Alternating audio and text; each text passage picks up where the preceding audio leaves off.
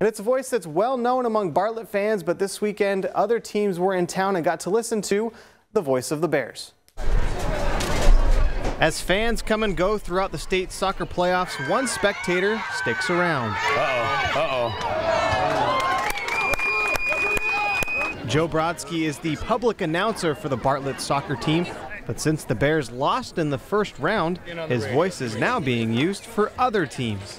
Good afternoon, soccer fans. Welcome to the outdoor sports complex here at Bartlett High School, home of the Golden Bears. Brodsky used to coach the Bears soccer squad.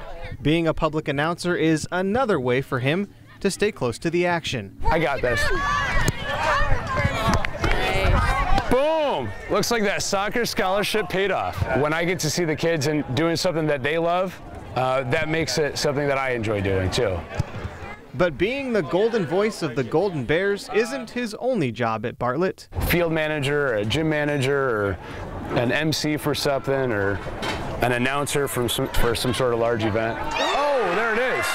West Valley's first goal of the game, scored by number 2, Riley Bumgarther. Whatever needs to be done. I've been a garbage guy. I've done everything that you can name. Oh! Called it.